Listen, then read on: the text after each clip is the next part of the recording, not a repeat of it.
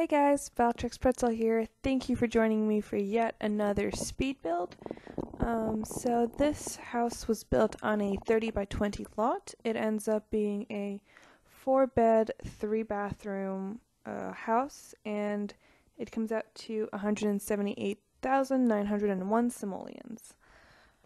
Alright, so this was a very modern build, as you can probably tell by the shape, or maybe not, but you'll be able to tell really soon. Alright, so I had a very specific idea for what I wanted in this build, and I think it, came to life the way I wanted to. I did have I did have a little bit of a hard time with sort of like the coloring, because it's black and white on the outside, and you'll see as I'm doing the wall and the tops of those half walls, like not the fencing on top, I don't know, the little top pieces that they have, like I had a bit of a hard time with the coloring. Like there are some parts that I wanted with that fence, the lower parts, and the higher ones I wanted just a black top to them. And then when I started doing, like when I built it all around and I was coloring the tops, it was changing the other pieces around, and that just sort of bothered me. Anyways, so this is, I guess it's technically a 3-floor build, though the top floor is also the roof. So the stairs are the stairs leading up there are outdoors. There's no way to get there from the inside, because it's essentially like a rooftop garden sort of thing.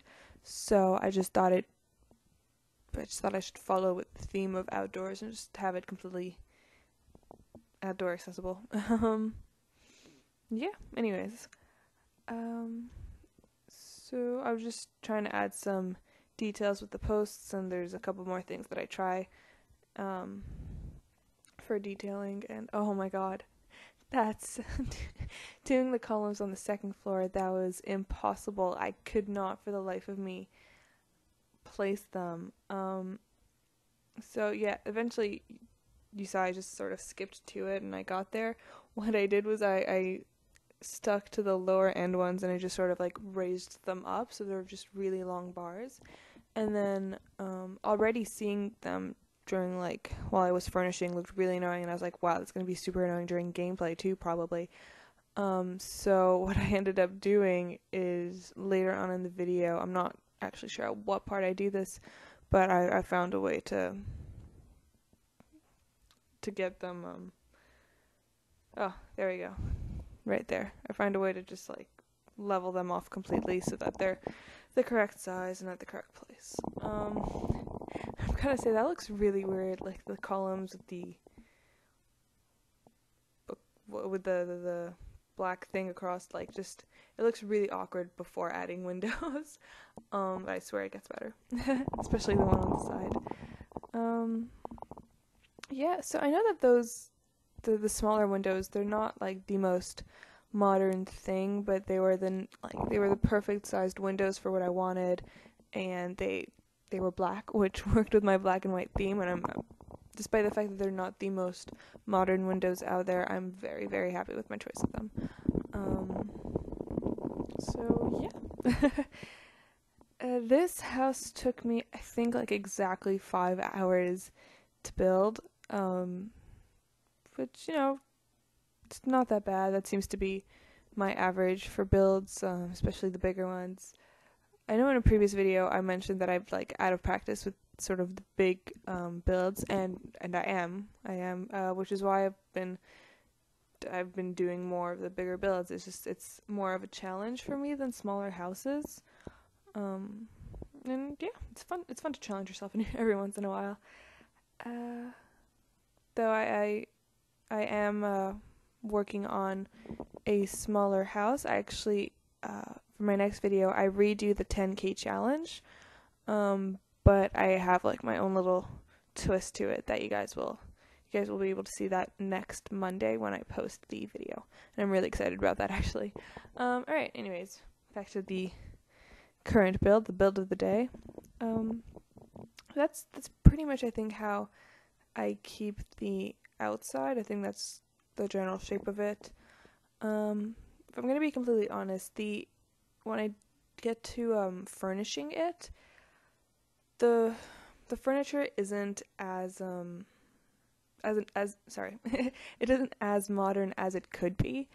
The modern look of this house is really, really in the exterior, the architecture of the house, as well as the landscaping. I'm really happy with it, and I think it looked very modern. But yeah, despite the lack of modern furnishing, I'm very, very happy with how this build turned out. So yeah, I'm just trying to sneak a little powder room there on the ground floor without ruining my my floor plan too much. I struggle a little bit with the floor plan upstairs. I do keep changing that up a little bit. At first, I think I wanted 4 bedrooms, 2 bathrooms upstairs, and then a little library. But I realized that the master bedroom it was too small like that, and I needed to change that up. So I end up with the 4 bedrooms and 2 bathrooms upstairs, but no library, which, you know what, it's fine. They have bookcases, they have other places to read. So instead I just end up with a massive ensuite bathroom for the master bedroom.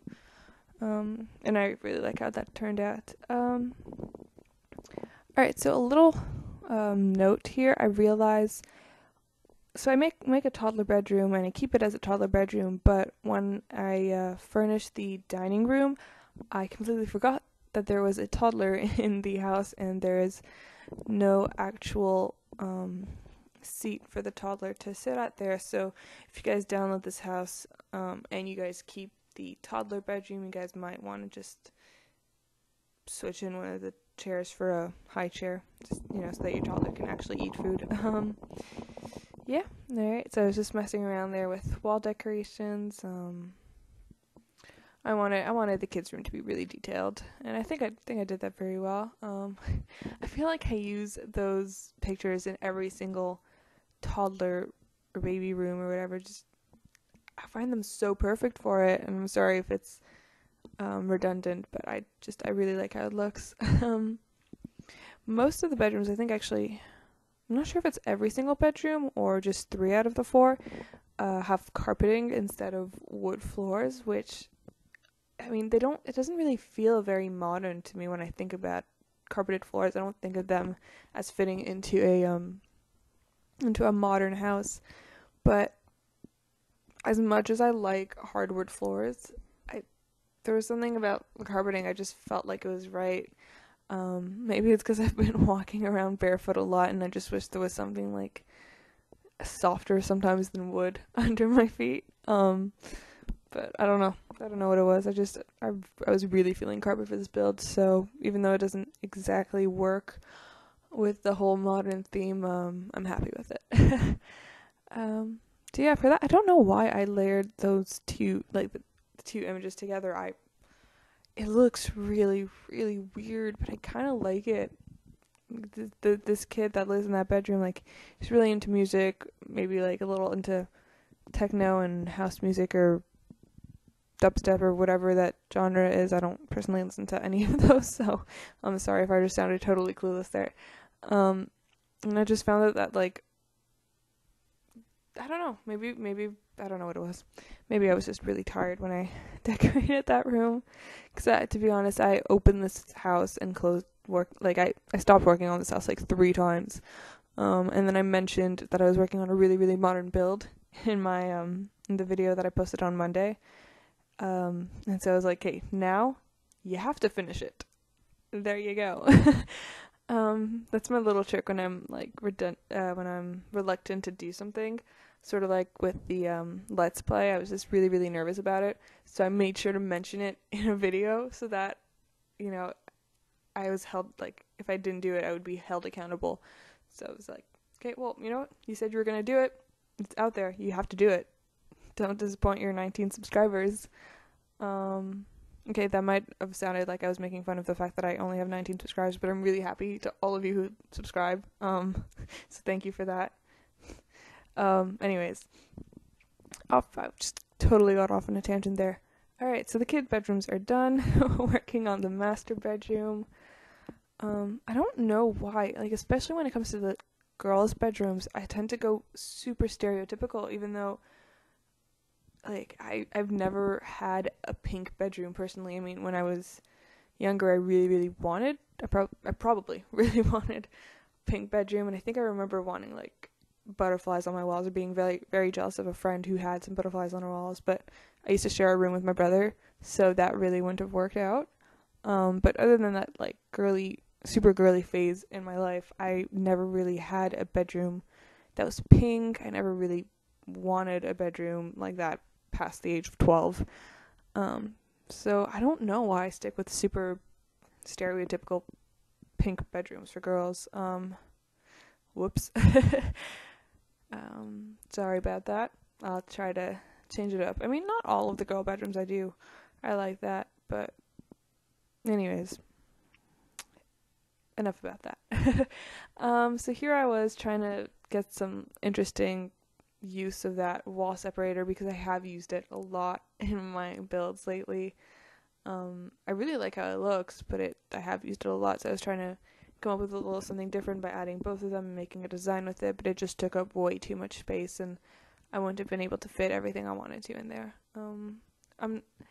I like giving Sims the option to have a bath, but baths take so much longer than showers in The Sims, so I feel like if I give them a bathroom with a bath, I need to stick a shower in there as well. That's just my personal opinion on it. So yeah, I want to just, that room was very bland in color, and I think I do the same thing with that second bathroom, where I just sort of try and add something a little bit interesting to it. So in the ensuite was that red wall, and I think I do, is it a green wall or a blue wall? I don't know. I think I do a different colored wall, a feature wall for that second bathroom too. I just really like how it looks. Okay, so it's an orangey brown. I was totally off base there. I don't know. I just really feeling it. Oh my god, those are the curtains I picked. Oh god, they're horrendous. Okay, to be honest, I think I just sort of gave up when it came to the curtains. I just couldn't find anything I wanted, and so I probably just was like, you know what, they fit the windows perfectly, and I'm just gonna stick with that. I probably just gave up, to be honest. Whoops. Also looking back, I realized I also forgot a potty I pretty much forgot everything for a toddler other than what was in the toddler's room, so you guys are gonna have to add a little potty thing for Mr. or Mrs. Toddler in this build, and I'm sorry about that. So yeah, realizing that I wouldn't have a library, I decided to stick a chess table and a big bookshelf in the living room. Wow, I cannot think. I can't word today. But yeah, so I tried to bring back the modern theme when I was working on this ground floor, so I think I did a very good job with the living room. I think that carpet seemed very modern, and yeah, I've worked with the couches, I think, and yeah. Okay, I'm officially babbling. I really really like that living room, honestly. It's plain, but it's not at the same time. I just find that sort of having black and white can be very plain, but I feel like it works in this instance. I didn't find it was horrendously plain. Anyways, here we go for that massive, awkwardly shaped kitchen. Oh god, that kitchen shape is so weird, but I'm digging it. I love it so much, actually. So you have a little bit of a breakfast bar, but it's connected to the wall. I mean, for two reasons. One, the shape is really, really weird, and if I had it just sort of floating in the middle of the kitchen, it would just make half that space completely obsolete. And two, I always have islands that are just floating out in the middle of the kitchen. Having it against a wall was something different for me to do, so I just went with it, and I like how it turned out. It's a massive kitchen. Oh god, the counter space is glorious. I feel like I added 2 sinks in there. I'm like, yep, I'm going all out. Anyways, so as you see, I bring the red theme in for that room. I did overdo it. I really did. I put too much red, and I do tone it down a little bit. Yeah, I already did like some of the appliances and the sinks. I cut the red out because it's already in the fridge and the stove, and I keep it under the lights, and I'm just like, that's enough red. There was too much red before. But I do bring it back and move it along into the dining room, which is those 2 red chairs and those red vases. I think you know what I'm trying to say. The potted plants. Anyways, so the dining room, that was another very awkwardly shaped room. So I just had to find like cool decorations to go in those little nooks, which I think I did very well. I mean, that the one with the plants came out really nice, and actually I'm pretty happy with how that second little area came out. I loved having like the bar idea, but I didn't actually have room for a bar in this kitchen, in this dining room. I would have had to like completely rearrange it, and also I hated the like that neon lighting that was happening with the bar, with the like alcohol shelf. So I just scrapped that idea. Yeah, so just stuck in a bunch of decorations there just to give that room a little more life. And I really like this how this dining room turned out. The downstairs is definitely a lot more modern than the upstairs is, but I like it because the master bedroom I found was the most modern of all the bedrooms. And so I feel like, it's the parents that bought this house. They bought it because it's their style, but they let their kids sort of decorate their bedrooms however they wanted. So, like, there was a little bit of a modern touch to it, like with the dressers. Found their, like, the dressers, the desks also, like, pretty modern, but, they keep, they go for the carpeted floors. Mostly the carpeted floors, I think, is what throws off the modern aspect to it. Anyways, I'm babbling. I sort of just decorated the landing a little bit, and now I'm working on the entrance.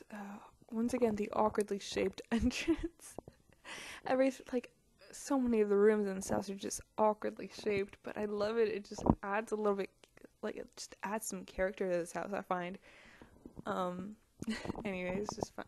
Trying to find a mirror there. I just go for the full length one. I think it did it. Blah blah blah blah. I think it did it justice. There we go. All right. So for the roof and the front and back deck, I actually use whitewood, and honestly, right now it looks like I haven't put anything on there. I find that it just sort of looks like the plain nothingness that just comes when you build a room. It gives you like a basic floor. I feel like it looks like that when you're not looking at it in high quality and zoomed in. Yeah, anyway, so there's 2 sections that I section off here for the roof, where I just do sort of a garden area, and then I keep the rest sort of like a light entertainment hot tub place.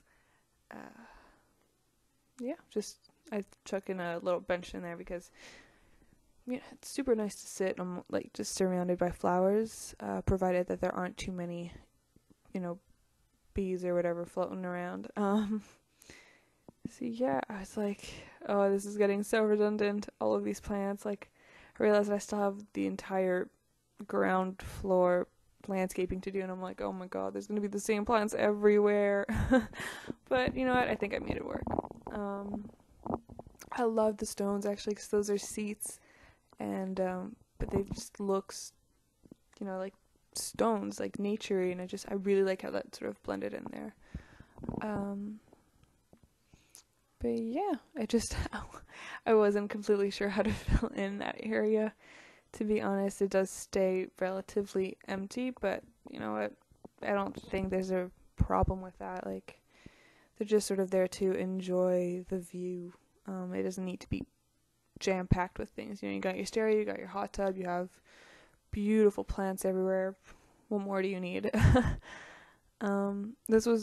This was actually kind of tough to light up, because I didn't want too many of those floor lamps, especially not in the middle, and obviously there's no ceiling for me to connect anything. The walls aren't nearly high enough to have wall lights, so I'm just gonna have to make do with it being a little bit dark.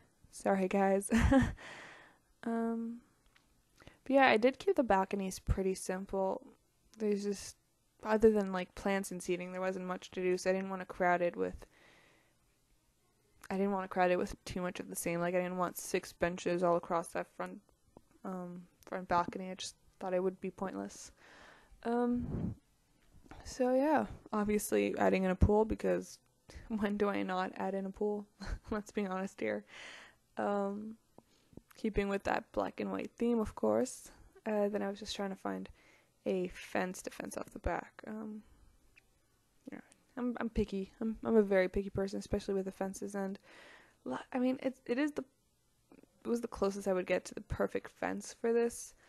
But it's just the glass wasn't clear enough for my liking. So I'm just looking back on it, and I'm like, oh my god, this is so painful.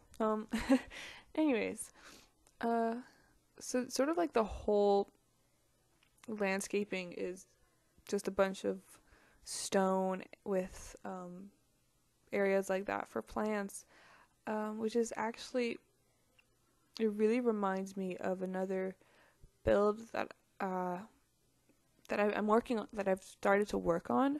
But really, it's a build that I started building probably over a year ago, and I completed the build, and I'm just sort of like recreating it because I really really like it and I want to post it for you guys. So I've been working on it, and it has a similar landscaping style where there's stone on the ground to separate landscaping aspects. So it's sort of similar, but it's also incredibly different. You guys will see when it gets posted. It'll be up a week in a week. Yeah, it'll be my next Friday post. Yeah. Anyways, I'm really excited to show you guys that one. So yeah, I found that this just added so much to the outdoor modern aesthetics of this build. I'm very very happy with how this garden turned out. I know realistically you can't really have 3 trees that close together because the roots will wreak havoc on everything. But it's The Sims. I'm taking some creative liberties there. So I was sort of struggling a little bit with what plants to put where, because I was like, there's a lot of areas for plants, and this is going to be extremely redundant, and you don't want all the tall plants to be at the front, because then it'll hide the plants at the back unless you're walking through the garden, but at the same time there's not enough room because everything was made really thin towards like touching the house, so you couldn't really put anything too tall there.